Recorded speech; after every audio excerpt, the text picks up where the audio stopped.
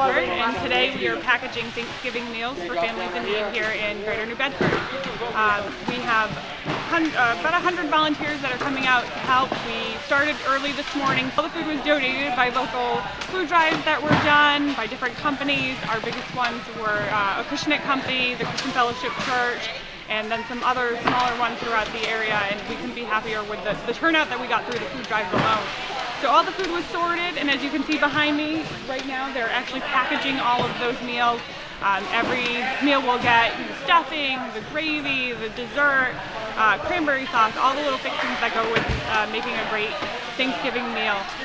We're packaging them, and then on Monday we'll start delivering them to some of the local food pantries, such as the Immigrant Assistance Center, MO Life, and a couple of the other ones in the area, and they'll also get their turkey or chicken as well.